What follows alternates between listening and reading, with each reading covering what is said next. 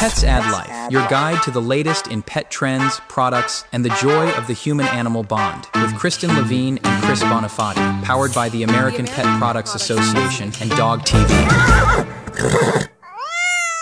And we are back with another wonderful episode of the Pets Add Life podcast. I'm Chris Bonifati. Joining me, as always, is the salacious and studious Kristen Levine. Kristen, how are you doing today? I'm doing great. I love October. I just love it. It's my favorite It's a great month. I got married that month. It's my dad's birthday this month. Halloween is this month. I love me some Halloween. Yes. I'm a big fantasy nerd, so like giving me an excuse to get all like dressed up and dissociate for an entire day. Are you wearing a costume right now? That shirt is kind of a costume. Yeah, this shirt actually, shout out to Josh Viteri, who found me at the end of Super Zoo to hand deliver me this exact shirt. Because he was wearing it, and I said, that's an awesome shirt. I need one like that for my podcast. And he, obviously we're at a trade show. He couldn't give me the shirt off of his back, but he found a way to make it possible later on in the week. So big shout outs to Josh out there. If you're listening, your shirt has finally made it. It's totally my aesthetic. Yeah, but we'll call it a costume. Okay. Yeah, we'll call it a costume. This week, we have some really great guests for you guys. We're going to be talking about some famous dogs, and talking to a famous dog. Yeah, which is, it's tough to get out of them. These celebrity dogs, they clam up. They're kind of mysterious. They've got an air of mystique about them. They don't want to, they want to be vague. They don't want to be direct. You have to go through their people to ask questions. Go through their people, and it's just always, I hate that. I just want to work directly with the talent. But we're going to be giving you, as always, a great episode with two guests, two stories, two product recommendations, and at the end of it all, we're going to answer two of your questions, and I still cannot believe it is October. So we're going to work straight through that disbelief and start ourselves off with some story time. Kristen and Chris present Storytime. I have a story with a really happy ending today. Okay. So this is a story about two cats who were both in the same animal shelter in Cullowhee, North Carolina. One kitty, I think his name is Percy. That's good. Was very, very shy cat. He spent over 400 days in this shelter. The other kitty is, hold on. Oh, there it is. Winter. The other kitty's name is Winter and was a very outgoing cat. But oddly, even as an outgoing cat, he spent over 500 days in this animal shelter. Well, a couple of weeks ago, both Percy and Winter were adopted together into the same home. And one of the reasons the woman who adopted them chose those two is because, Percy was so shy and Winter was so outgoing. And so she was hoping that they would kind of that would be a nice balance in the home, that they're not both outgoing and competing for attention and they're not both super shy. So Percy and Winter finally got adopted together. And so we wish them the best of luck. And I did want to point out that I believe it was Winter was brought into the shelter, like I said, over 500 days ago as a kitten and was actually shy as a kitten. And it took some time for him to come out of the shell and he became very social, which tells me that the shelter volunteers probably did a really great job of socializing him and working with him. Mm-hmm. But sometimes the kittens that are more, outgoing and vocal are the ones that get adopted first. And the ones that kind of hunker in the back of the cage and are quiet, I guess, visually it might look like something's wrong with them or they're just not very friendly when they really just are probably frightened. So anyway, I'm just super happy to hear that these two cats that have really done a long time in that shelter have a home together now. Yeah. And shout out to that shelter staff too. That's a long time to be taking care of an animal in a shelter. Yeah. So it is. Big shout out to all those volunteers and workers who make stories like this even possible. Mm-hmm. What's your story today? I've got a fun one. I've got some controversy in the high fashion world. I've got controversy in the high fashion world. So This is a story coming out of Roma, Italia, and Dolce and Gabbana. Okay. In all their infinite wisdom, have launched a new alcohol-free perfume for dogs called Afefe, after Domenico Dolce's poodle. Oh, of course. This has caused an uproar, which I just think is so funny. So this 3.4 ounces is going to run you 99 euros. That's 108 freedom bucks for those of you who aren't going to do the math. And obviously, it's still European Union. They went through all the safe pet cosmetics and all that kind of stuff, all totally above board. But just because something's above board doesn't necessarily mean it's great. Right. There's a lot of people who are like, you shouldn't be doing, like, dogs communicate through scent. Yes. And there's a lot of vets that are essentially, they're bringing this complaint to the Bureau Veritas Italia. That provides, it's a publicly held company that provides inspection, laboratory verification, and certification services. Kind of like Italy's Better Business Bureau is a good way to think about it. So just this concept that, hey, dogs communicate with scent. If you change the way a dog interprets its scent, you're going to change its behavior. You could confuse other dogs. You could confuse dogs that may be around it often or chase it at the dog park. The dog might end up using the bathroom in the house because its sense of smell is thrown off.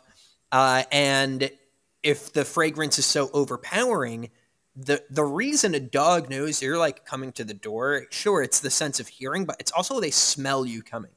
And if that perfume is essentially blocking that sense of smell, it could cause confusion. So there's all of this like, oh, how much harm could it be versus this group of people like, you're ruining animals. And I'm somewhere right in the middle of, I'm not spending $100 on dog perfume. No. That's why this one didn't make it into product of the week. It's not because of the controversy. $100 for 3 ounces. Well, I love my dog, but not like that. You know what this makes me think of, though? This makes me think that it was, do you think it maybe it was just a publicity stunt by Dolce & Gabbana to get some the product attention? Is real.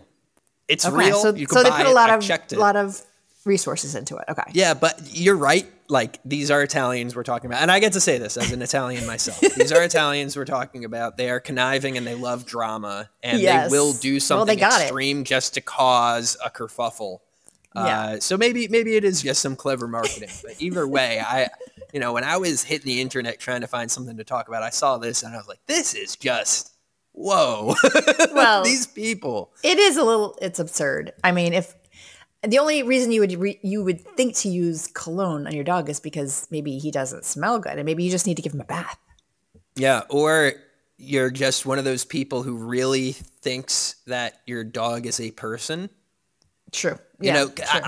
It's okay to have a personal relationship with your dog, but at the end of the day, they are a dog.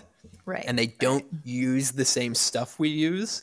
And I think sometimes we blur that line a little bit and it's like, yeah, it's a dog. Like, I've talked about like dog beer, which is basically just like bread flavored water. It's just kind of fun. The dog doesn't desire beer. He doesn't really want it. You're doing it for yourself. And I feel like this is another animal product where it's like, you're doing it for yourself. The dog doesn't really want this. Well, it'll be interesting to hear what happens. Yes, we will be following this one closely. So tune in. Maybe I'll have an update when Dolce & Gabbana gets sued at some point. I don't know. We'll see. Beyond the Leash, exploring the untold stories of pet passion and professionalism. All right, joining us now is Janina Laurin, a distinguished judge at the Westminster Dog Show. And Janina brings decades of experience and a profound understanding of the herding group. She hails from Connecticut, and she was born into a family that's passionate about dog shows. And Janina's journey in the world of dogs started out with German Shepherds, but quickly expanded to Belgian Tervuurens, which she has lovingly displayed on her stove behind, or the oven behind her. Since 1999, she's been judging with a focus on the herding group, best in show, junior showmanship, and several working and non-sporting breeds. Let's see. Under the Chateau Blanc kennel name, Janina has bred over 200 champions, including multiple Best in Show winners and top top performance dogs in obedience and agility. Welcome, Janina. Hi, nice to be with you today. Oh, it's great to meet you. You are an esteemed judge, and we've got Chris and I have lots of questions for you. But I thought I'd start out with since you judge the herding group, can you give us some examples of herding group dogs so that some of our listeners who are not as wise we could about just say that group. It for Chris because he doesn't know. Chris doesn't know. Okay. So yeah. Because Chris doesn't know. Probably the most common two well-known breeds in the herding group are the German Shepherd dog and collies, the rough-coated, long-coated ones, and the smooth collies. And the third probably most well-known dog is Queen Elizabeth's corgis. So there are two corgis in the herding group, the Pembroke corgi, which is generally a dock tail, and the Cardigan corgi, which is a little bit longer coated and a little bit heavier. So there are other breeds like my own, the Belgian Tervuren, which there are several breeds of Belgians or varieties if you're from around the world. And then there are other dogs like the Bouvier and the Briard and the smaller breeds like the Sheltie, which is also very popular as a family pet, the Shetland Sheepdog. Gotcha. And the very distinct looking Puli, which is almost typically a corded breed. Yeah. Gotcha. All very intelligent dogs too, this herding group. Yes, the herding group is very intelligent, and that's one of, I think, the hallmarks of working and herding breeds is that they were meant to serve us, for the most part, as humans in doing tasks throughout history, and to the best that we can in today's modern society, we ask them to do tasks and things to keep their mind active and primarily as a pet dog to keep them out of trouble at home. Yes. Precisely. Yes. A bored German Shepherd can be not good. It could be a nightmare. Any bored dog is not good. So, Janina, when you're judging, what are some of the key qualities you're looking for in a herding dog during these events? So, as we talked about, the herding breeds are primarily activity dogs. They were meant to do things. And all of those breeds have standards which you're to judge against. That a parent club, which is the host club of that breed, determines what the best German Shepherd is, what the best ideal Belgian Tervuren should look like, etc. So we judge against a standard. And some of the things that we look for that are common within the herding breeds is functionality, first of all, because they need to have 4 good legs so that they can do their job, if that's herding or gathering or driving a herd someplace. And then the other thing is when you look at them, do they look like they're supposed to look like? So if you see 4 heads of 4 herding breeds looking over a fence, would you recognize that as a German Shepherd or a Belgian Tervuren or as a Collie or as a Border Collie or an Australian Shepherd? So they need to have a distinct look that identifies them as what they are. And then are they in condition? Are they in working condition? So if asked, would they be able to go out after they're done showing and actually do what they were bred to do? You know, Chris and I were talking about this before we started the interview. And so Chris and I, they often look all the same. So it must be really difficult in your role to identify the nuances between dogs that to us seem like they all meet the standard, 100%. Right. So it can be to the novice eye that you easily get confused between, for example, a bearded collie and perhaps a Polish lowland sheepdog, which have somewhat similar colorings, and an Old English sheepdog, and they're all very distinctly different. So the best thing I could tell someone that's new to the dog show game is pick up a book of dogs. And the AKC has the complete book of dogs, and there are probably several out there at the bookstores. And look on the internet and look on the AKC site and just go under the herding group or whatever breed you're interested in or group you're interested in of dogs, and just look at them and look at the characteristics that might fit with your family or your show goals if you're interested in showing.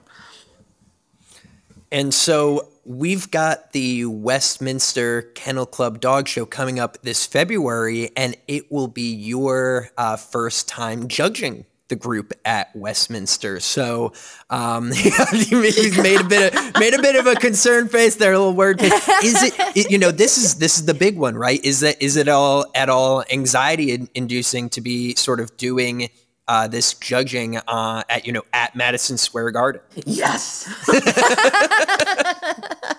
So when I received the letter and it said that it would be back in New York, I guessed it would be back at Madison Square Garden, but I wasn't sure till they actually announced it. And then they announced it, and then I was scared. And I'm like, oh my God. It didn't sound as intimidating if it was going to be in some of their temporary locations, but now that it's in the garden, just the whole thought of it initially frightened me, quite frankly. So, but what an honor! Yeah, I know it's an honor, and it's exciting, and there's so much that goes with it. So I'm looking forward to it very much. Good. What type of prep goes into something like this? I mean, obviously you've been judging for years, you know the breeds extensively, and yet still there's that pang of anxiety in the back of your head doing this on this big stage. So how are you going to prepare? What are you going to do to get ready? Because I know you're going to do a great job, but how are we going to get there? So, yes, I think all judges, when they get to that point, put on their game face that day. Yes. Fake it till you make it. Right. So then all the panic disappears and you're very familiar with what you're doing. So some of the preparation, of course, is personal. You have to, we're judged late at night, which is in itself very different, and the bright lights. And personally, you have to make sure you have your dress and all that works together and doesn't get in the way of examining dogs or walking down that long pathway from one end of the breed to the next. And then for actual knowledge, no matter how much you read standards, you always read them again, because as comfortable as an individual might be with those, you never know. So standards change. There are nuances that are different. So yes, I'll be reading standards and trying to remember as much of the hallmarks of a particular breed as is possible. So that's what I'm doing to prepare. Very exciting. Well, the Westminster Kennel Club Dog Show is going to be held February 8th through 11th back at Madison Square Garden, as you mentioned. And as I understand, tickets are already on sale. That's terrific. That's terrific. Get your tickets now, because it's back at the Garden.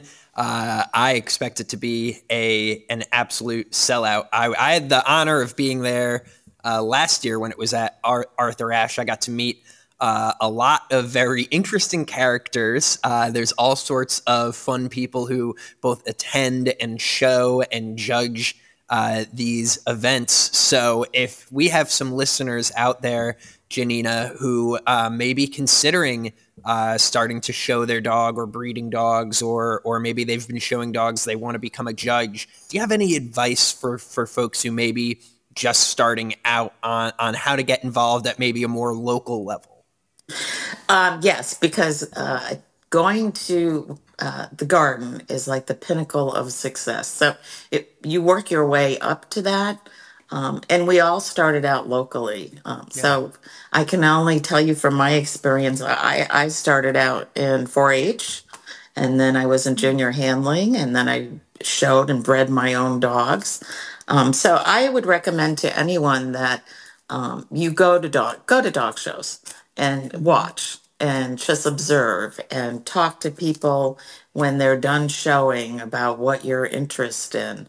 And certainly there is an avenue at the American Kennel Club where you can go in and visit with them, and you can go on their website and ask questions of experts that are there. Find someone in the breed that you are comfortable with, and that may take a little bit of time to find commonality among what your interests are. And just take your time and watch and see what you like. It's not as intimidating as you think.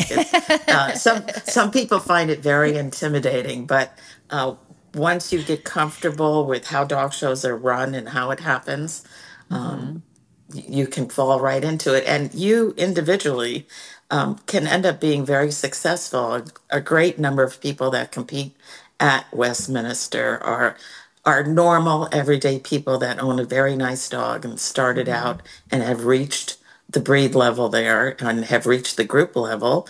And we've had breeder, owner, handlers win best in show there. So it's totally possible. Yeah, well, I appreciate you breaking it down for us to make it, feel more accessible and attainable for people who might have an interest or maybe a dream. Of showing a dog. Most you have to think people, they see Westminster on TV and some of the larger shows, and it's like, oh my God, I need sparkles. I need I need this. Well, you do need sparkles. Let's be clear, you need sparkles. But, the everyday run-of-the-mill dog show is at a fairground for the most part. Yeah. Yep. So that's true. Yeah. And, to echo the sentiment, I've had the opportunity to go to a few dog shows now, and everybody that I've spoken with, whether they were a handler or a breeder or a groomer or a judge, have been absolutely welcoming, ready and willing to share their knowledge and answered all your stupid questions. Answer all my stupid questions about, what makes a Chihuahua an award-winning Chihuahua, things like that. So it really is an awesome space, kind of its own little universe that it is. Until you feel the gravitational pull, you may not even be aware it exists. So definitely check it out at the local level. My understanding is you could just go straight onto the AKC website and see some of this information. Is that correct? That's correct. And there are dog shows that are filmed on occasion, and you can just take a look and see what's going on. And the people that do that are also very good at explaining to a level that everyone understands what's going on at the dog show. And speaking of filmed dog shows, folks, DOGTV still has that archival footage of the old Westminster shows up on their channel. So if you want to see not just the current best in show, but the evolution of these different breeds and what used to win and what wins now, I found it to be a really cool experience, kind of watching some of the old clips, even going back to black and white. So that was really cool as well. Oh yeah, those are fun. Yeah, I enjoy watching those myself. So. Well, and if you want to see Judge Janine judging at the Westminster, be sure to get your tickets now. And hopefully I'll get to come next year. Well, maybe I can be there with Chris this time, and we'll come look for you, Janine. Oh, great. Janina, sorry, Janina. All right, well, that's all the time we have. Janina, thank you so much for joining us. I will definitely be there. We're going to get Kristen up there, too, and maybe we'll come find you for the herding group and get a follow-up interview. Oh, that'd be fun. That would be a lot of fun. We'll see you down there. And again, folks, go ahead and buy your tickets. 149th Westminster Kennel Club Dog Show, February 8th to 11th at the world's greatest arena, Madison Square Garden. So go ahead and check that out. Janina, thanks again for joining us this morning. Thanks for having me. Have a great day. Bye now.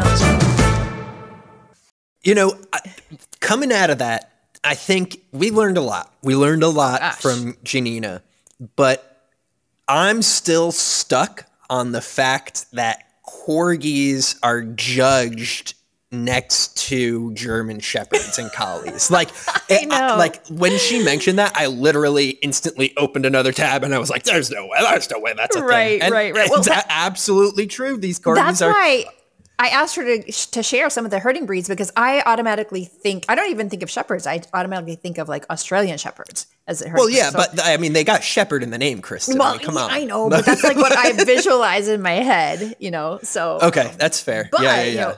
Speaking of corgis, there's more than one way to become a famous dog.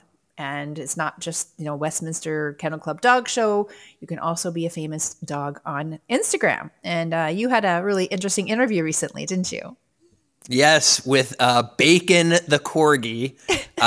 Basically, the Kanye West, the old Kanye West, not the new Kanye West, but the old Kanye West of corgis, decked out in the shutter shades and a bacon bow tie. I mean, just absolutely oozing swagger. So it was really cool to meet the dog, but also talk to Bacon's parents. So we're gonna go ahead and play that back for you all now. I'm joined now by John, Ginger, and of course, Bacon, who is feeling mighty frisky, doesn't want to sit down, all excited for the second day of Super Zoo here as we conduct this interview. How are you guys doing today? We're good. Having a good time.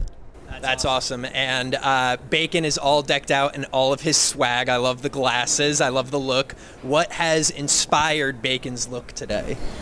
Well, his name is Bacon. There we go. So we love to always be on trend and make him. You can't mistake his name that way. I've had his Instagram is a little bit different because it's Corgi Club Colton, so a lot of people get confused, and so that way when they know him as Bacon, so that way you can't miss this.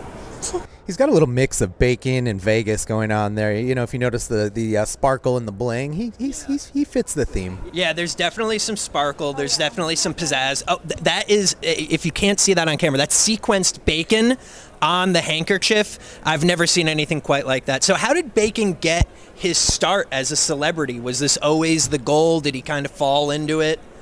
Really fell into it. We had our other dog Colton. That's why the Instagram is Corgi Club Colton, that we lost in 2020. And John, my husband, actually started that account. I didn't do anything with it. We ran a Corgi Club and just did meetups, and then everyone was getting onto Instagram, thought it was something that everyone was doing. So I kind of started posting on there, and it took off. And then when we lost Colton, he just picked right up the earth. Get up, baby. It was kind of funny because I had to tell her what Instagram was. I said, I started an Instagram for the dogs. And she's like, what's that? Why would I want to do that? So I had to teach her how to use it. And then it was so funny because within a year, it just took off and exploded. And she was teaching me how to do it. Still is. Yes. Just completely outpacing you as an influencer. Yeah. So what's it like being, not necessarily a celebrity yourself, but your dog somewhat having celebrity? Oh yeah, I'm not a celebrity at all. I'm usually the one that gets pushed aside, and they're like, "Can you move so that he can be seen better?" Get out of the shot. But yeah, we have a lot of fun with it. We've gotten to do some really, really neat things and some cool opportunities, and so it's a blast. He loves it. He loves people. He loves the attention. And it's really, really fun to see the smiles that happen. I mean, we've connected with so many people on Instagram that we wouldn't have met otherwise. So I love it. Oh my God. Bacon's dad. Like, finally, I have an identity in this world. I can wield this name. I can be Bacon's dad. Like, I'll be Bacon's dad if that's what you want. Yeah. That's great. Are there any particular memories that come to mind? Some really special stuff that has happened with you guys and Bacon that just really sticks out as like a core memory that you guys have because of the journey you've been able to go on? There end up being a lot of them. We have a lot of family traditions, so we have different trips and different things that we do with them each year. And each one of those things is different. It's unique, but it's like its own experience where we're making special memories with the dogs, and we look forward to doing it each year. So it's like it's like it rolls from one thing to the next. I don't even have time to catch my breath and process the thing that just happened because then we're always on to the next thing. So it's a lot of fun. Yeah, the people that we've gotten to meet, we love sports. We're a big sports family, so he's gotten to do stuff with the Phoenix Suns, with the Arizona Diamondbacks, with the Rattlers, and so it's just he's recently gotten in. He loves corgi racing. He doesn't win, but he is the most stylish dog there. He has so much fun with it. If they gave a trophy for that, he would always win. So yeah, it's the people and everything that we have met has just been so amazing. Yeah, it's important to look good when you're racing. I used to run track, and that was rule number 1 was look good. Rule number 2 was run fast. So I think Bacon is doing quite well. Dogs are sort of taking over the internet, and I'd say slowly but surely, but it's been a rapid growth to their dominance over social media, TikTok and Instagram. Where do you guys sort of see Bacon and the other dogs on the internet? Where do you see that starting to go as we build momentum? The one thing is we've always tried to be really careful with it because our number 1 goal in doing any of it has always been for these guys to like just live their best life and have a lot of fun. So we've had to kind of just pull back on some of it because you get all these brands that want to do things and want to partner and want you to work with them. And we always have to just step back and look at it and say, hey, is this in his best interest? Is this something that he wants to do? Because, the goal has always been for them to just live a great life, have lots of great experiences, be able to do things and have fun. So that's always the number one goal, is just, be out there with the family and get a chance for him to just live life. And their lives are so much shorter than ours, so we have to fit a lot of stuff into very little time. Yeah, I agree. I think that so we've gotten some more opportunities with partnerships that I never would have thought would be out there, and so I think just being very choosy and making sure that you do stuff that we stay authentic. I don't want it to be that we just sign up with anybody, and so I think that that's number one goal, always making sure he's staying happy. Authentic Bacon. And where can all of our wonderful listeners follow Bacon's journeys? We are on Instagram. It's at Corgi Club Colton. At Corgi Club Colton. Thank you guys so much for taking the time out of your busy schedules to talk with me for a little bit. Thank you, Bacon, and Aspen, who's off camera. Thank you, Aspen, as well. And we're going to go back to more awesome pal stuff. And yeah, thanks for coming, guys. Yeah, thank you. Pets add life. So, Chris, I was checking out Bacon's Instagram account, which is Corgi Club Colton. And oh my God, this is beautiful. Are they professional photographers? These images are stunning. So. I think this, like a lot of people, sort of all just kind of fell into their laps. The husband is a storm chaser. We talked a little bit about that in the interview. He goes into the plains and chases after storms, and Bacon's just over here. He's just vibing. Yeah. Bacon is a pure vibes dog. He was so funny during the interview, just trying to find some comfort in his chair and being held, and absolutely adorable. I guess love meeting dogs like that with such a big personality. It's addictive. Right. That's great. Yeah. Well, speaking of great and addictive things, Kristen, I think it's time for us to head on over to our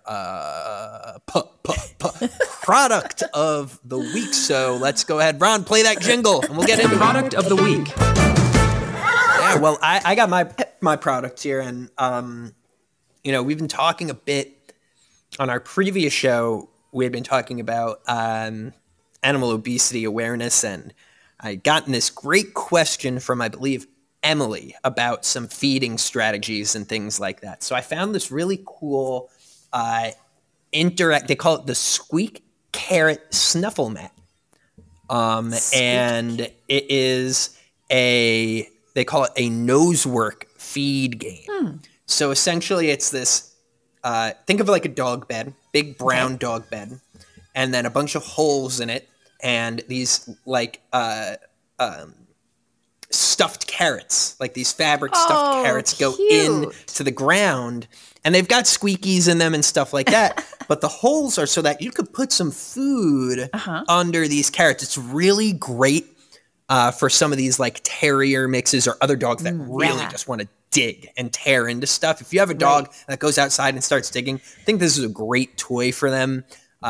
Especially maybe it's raining outside and you don't want to let your digger out because he's just going to go get into the mud. You can bust this bad boy out. You put some kibble in each of the holes and set it out and just let them figure it out. They got to, I believe there's some Velcro involved, so it's not as easy. They got to kind of work to pull it out and then stuff their nose down in there to find the food. It's just like one of those things. We talk about this a lot on the show about sort of stimulating an animal's natural instinct. So if your dog's natural instinct is to dig, they're digging for a reason. Some type of survival instinct is getting them to dig, whether they're looking for food or trying to get to cooler earth or anything like that. This is a great toy that's going to simulate that. Have it on Amazon here for $34. So it's really not going to break the bank. It looks and it just looks cute too. Like it really does just look like a little bed of carrots. So that's going to be my product of the week for this week. I love that. That's a good one. What do you got for us, Kristen? So I have a product of the week that actually was the founder jumped in on our Super Zoo show and tried, to he was supposed to be asking us a question, and he weaved in his product. So he followed up with me after, and he said, "Hey, I'm really sorry. I was just super excited about my product. So would you feature it on the product of the week?" So I said I would do that because you're so kind. I'm so kind, and I think it's super cool too because, as we're in October, I forget the actual date when daylight savings time ends, but I think it's coming up in November. So it's going to get darker earlier, and oftentimes we are walking our dogs in the dark or at dawn or dusk. And it's helpful, not only convenience-wise, but safety-wise to have a flashlight. So this is called the Doggy Do-All. It is if you're watching on video, it's maybe 8 or 9 inches tall. It has several really cool features. So first of all, it has whoops, see that? It's got a there we go. 500 lumens flashlight to guide your way. That's a lot of lumens. It's a lot of lumens. And you know how many lumens the average cell phone flashlight has?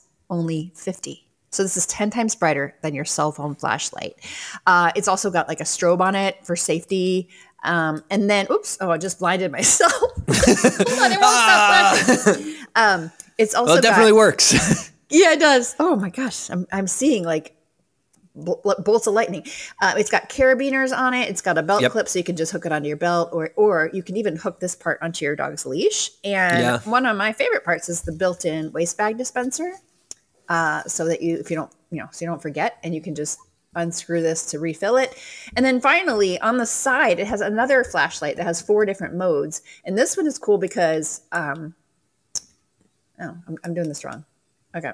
Anyway, see, we got the red safety light. High but vis. it also does a white one, so you can set this down on the ground. You know how when your dog does his business on the grass in the dark, and you're trying to find it to clean it up?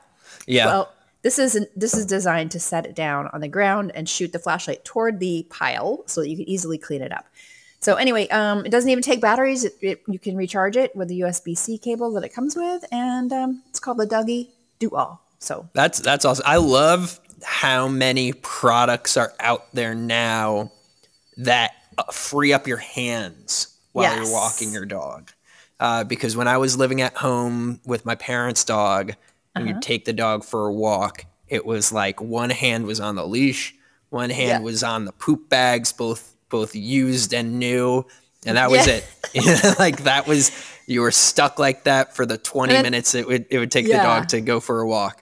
Exactly. So I love this kind of stuff. And I mean, visibility is a big deal at night, especially. And here's the thing too. A lot of people think that it's just the nighttime you have to be careful. It's actually dusk and twilight is when visibility is the worst. Simply because lights aren't as effective in that twilight light. So something like a red light kind of hanging off your back, the back of your belt loop, can be an effective safety tool, especially if you're walking your dog somewhere where there might be cars. Yeah, exactly. And one last thing, as a woman, I like this feature on the end here. Like, hopefully I would never need to use it, but this could sort of be a weapon. Yeah, that's hefty. Like, right now, for those of you listening, Kristen is brandishing that thing towards me, and I feel threatened. I'll admit it. I feel threatened. Q&As. All right. We're going to move on, and guess what time it is, Kristen? Is it Q&A time when we answer your question? It is Q&A time. Woo! This time you caught on this time. We got it. It is time for us to answer your questions, submitted, of course, on petsadlife.org/podcast. Go on down to the bottom of that page. You could submit your question right there. Or if you're feeling as brave as Kristen with a Doggy Do-All in her hand, you can record a voice memo and you could hear your question played live on this show. And we know you have questions, so we are here for you. So, we Chris, are here for you. We usually decide in advance who's going to take which question. You just want to just wing it here? Yeah, just wing it. You want me to hit you with one?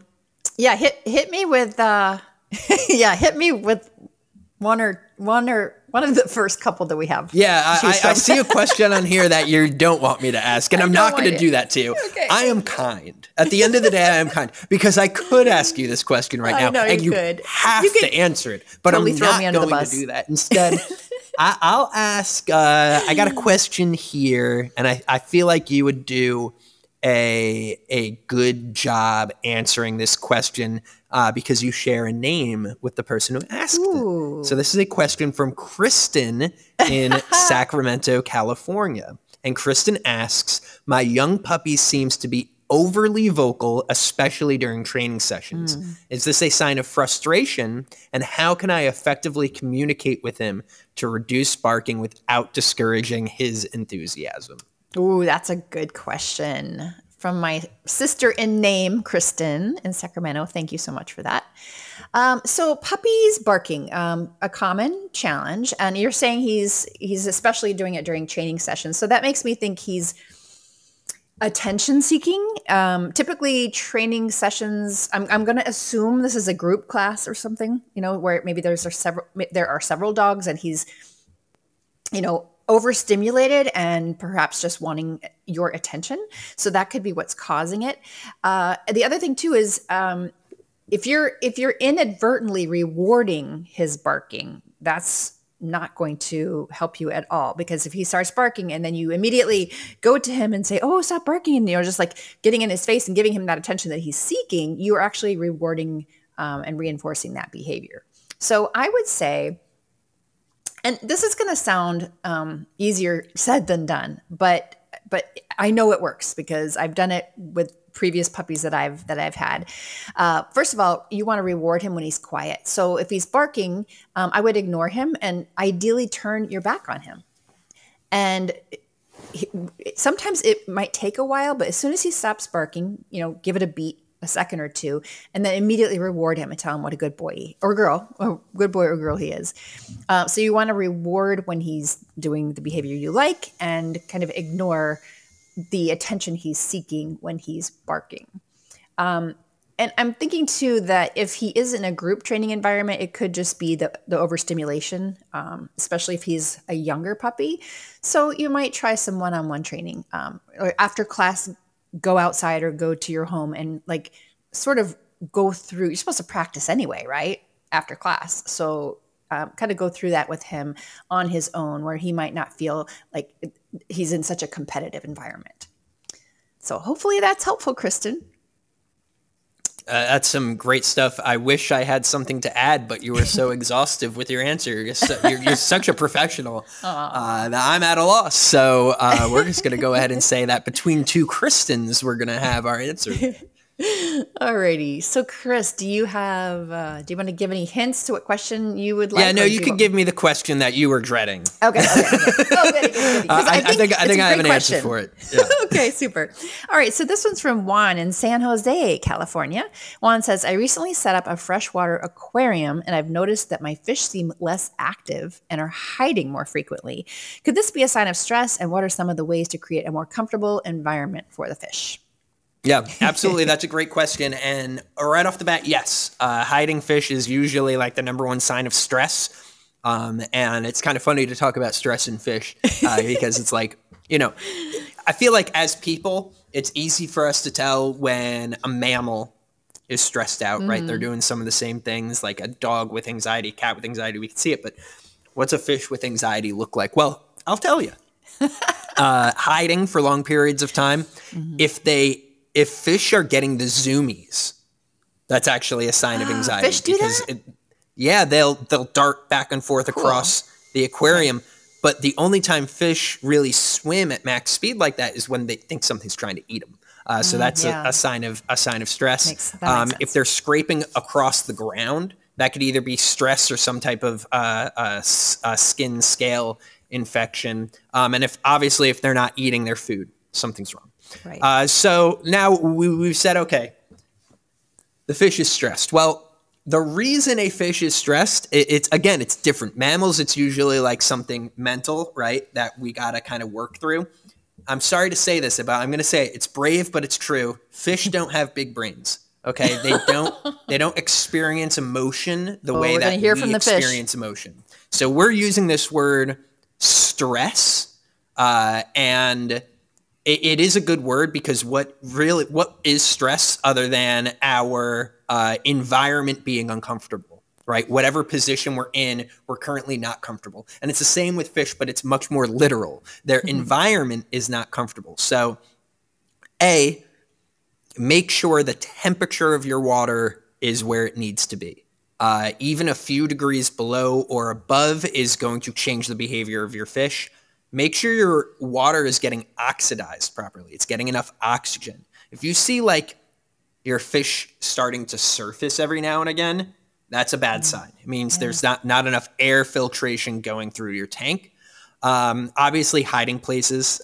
Fish like to have little spots where they could go get away from prying eyes. And also, if you have just added new fish into your tank, that could be a cause for issues as well. You know what eats fish? Other fish. So when you introduce new fish into the environment, even though there may be no natural predator-prey ecosystem there, because they just really, that's not how these fish would interact.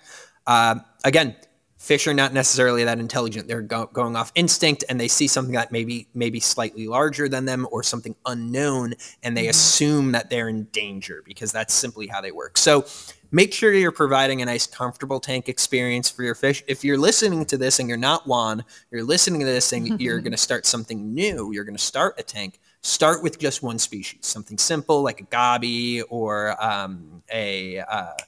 man, I can't think of the word right now, but it's not goldfish. Goldfish are actually betta fish.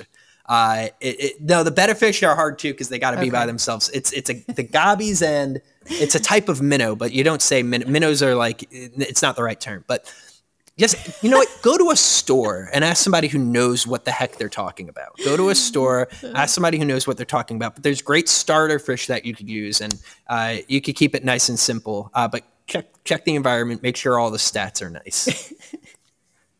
And thank you. That was Juan, right? Juan from thanks for the question. San Jose. Thanks a lot. And thank you, Chris, for answering the fish question so that I didn't have to. I feel like for me, fish are like plants. Like I can't keep a plant alive, and I don't know that I could keep fish alive. So we've got a plant that is actually doing well, and it's the first time ever. It's a Monstera variant. Yeah.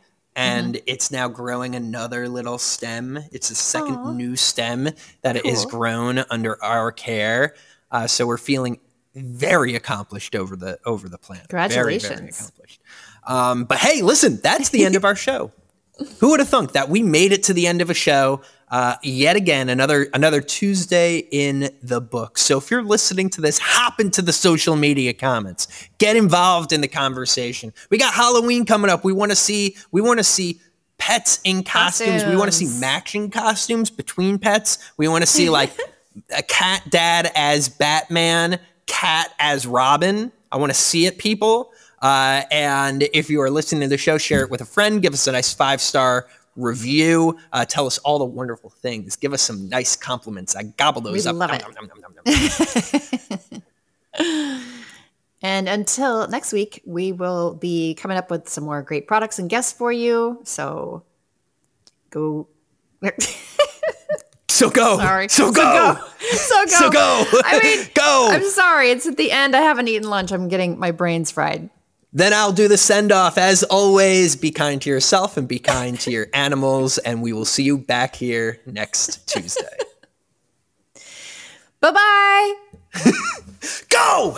Just go. Pets add life.